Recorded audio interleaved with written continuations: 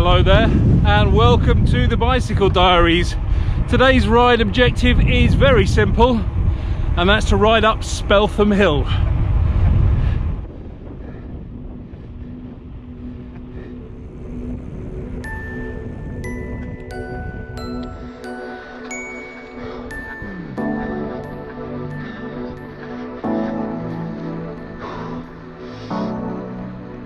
As you can see, today I'm riding my e-mountain bike, and that's because Speltham Hill is an absolute killer. It's 16%, very twisty, very turny and very difficult, and if I can't make it up on this, then I won't be able to make it up on a regular road bike. So today is a bit of an experiment.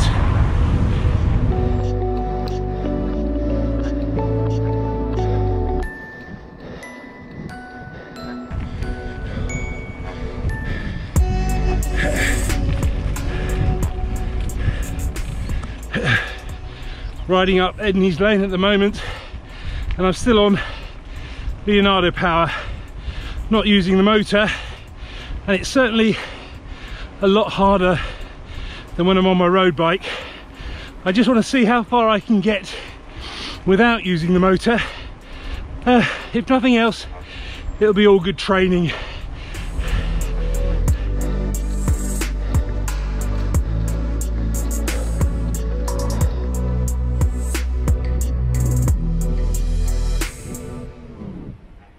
So that's Edney's Lane done, and I didn't use the motor once, so I'm really pleased with that. But that could have something to do with the absolutely monumental wind pushing me up there, although I could be mistaken for thinking that it was somebody parked at the bottom in a jumbo jet with it revving on full power, although I'd probably noticed that. From here we do the ups and downs to the Bat and Ball, and I'm going to try and stay off the motor as much as I can, and then once we get to the Bat and Ball it will be pretty much downhill all the way to Hambledon, and then once we get there I'll make that infamous left hand turn and start climbing up Speltham Hill.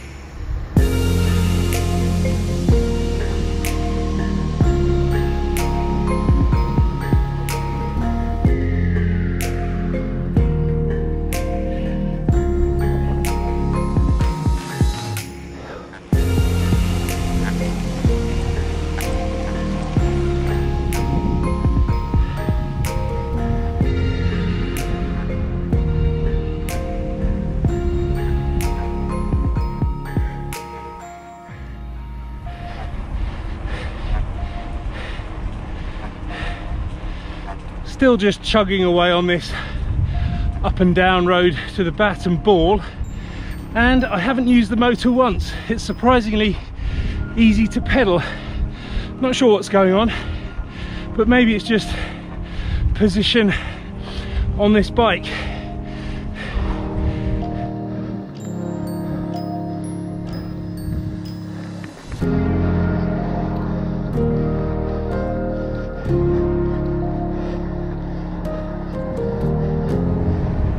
It may well be all downhill, but it's into a full-on headwind. Real hard going.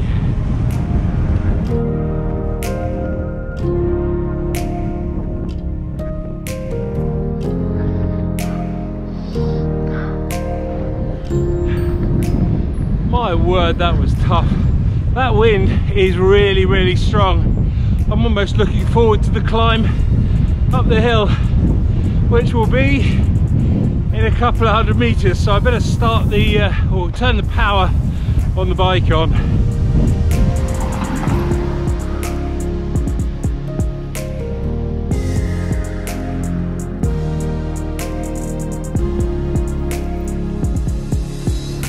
Okay, so far so good. I'm in gear 3, I'm not even in my lowest gear, so level 1 on the motor.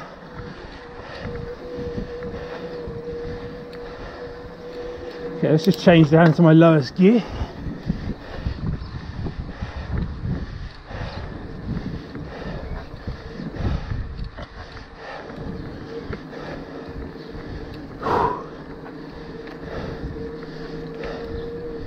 That's the first bend.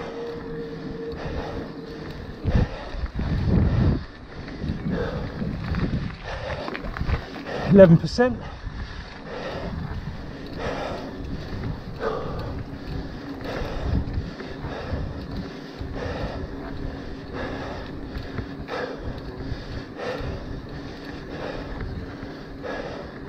So far so good.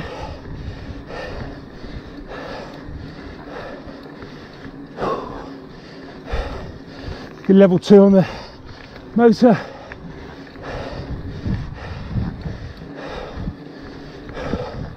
%.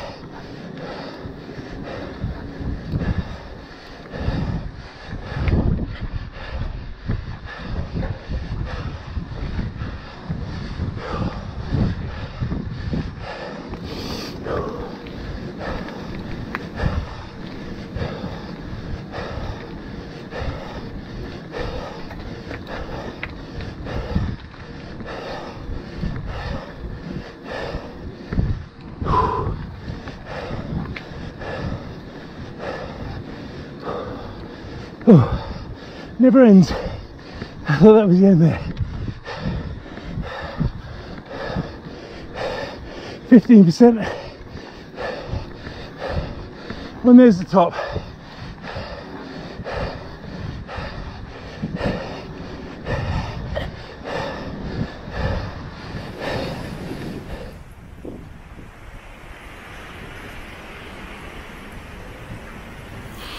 Well, that's Speltham Hill, and that's only the 3rd time I've ever ridden up there. Obviously today was on an e-bike, and it wasn't too bad actually. It was nowhere near as difficult as I thought it was going to be. Only used level 2. I thought I'd have to go to at least level 4, but I'm very pleasantly surprised. It's kind of inspired me to try it on my regular road bike now. Afternoon.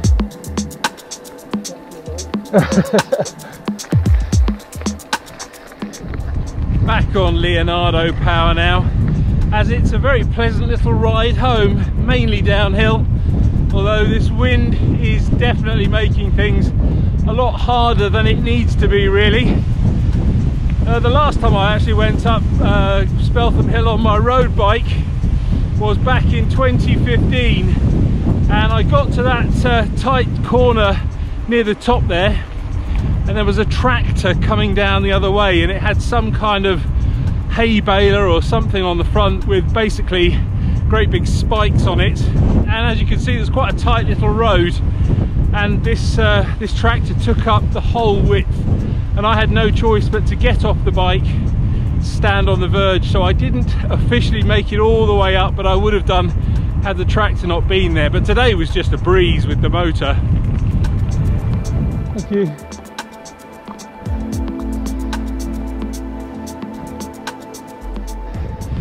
It's actually got me wondering if I could go up Speltham Hill with such relative ease with this e-bike, what other climbs can I do on here? I've got one particular climb in mind that is an absolute beast, and in all my 50 years of cycling I've never once managed to get to the top of it without getting off and walking, and that's even when I was at the height of my fitness when I was racing. So yeah, there's an interesting prospect there.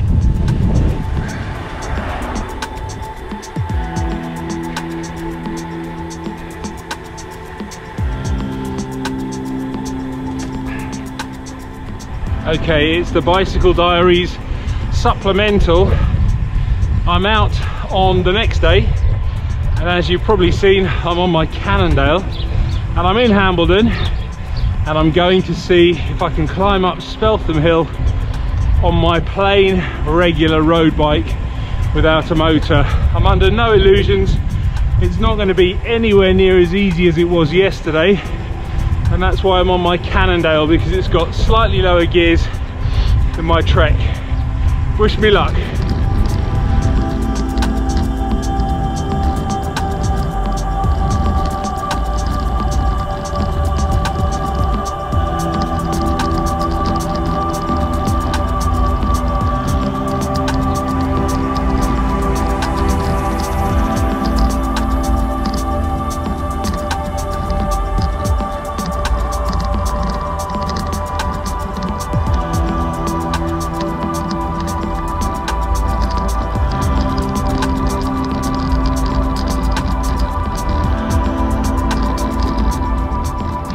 made it.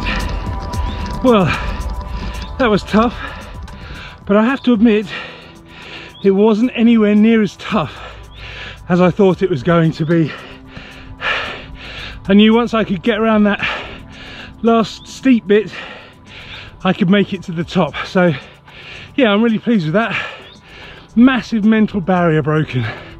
Speltham Hill on a road bike. First time in 6 years.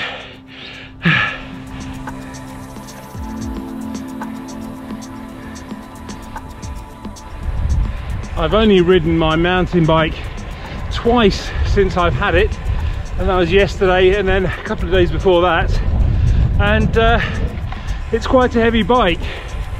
And now I've swapped back over to my Cannondale, I can really feel a difference. This just feels so much lighter and so much easier to pedal. Obviously the mountain bike's got the advantage of the motor, so it's just chalk and cheese really. Different strokes for different folks, I suppose. Ride the mountain bike for fun, and then ride this when I want to start sort of getting some good times and maybe trying to beat some of my own PRs and doing some challenges like that going up Speltham Hill. Just yeah, using the right bike at the right time.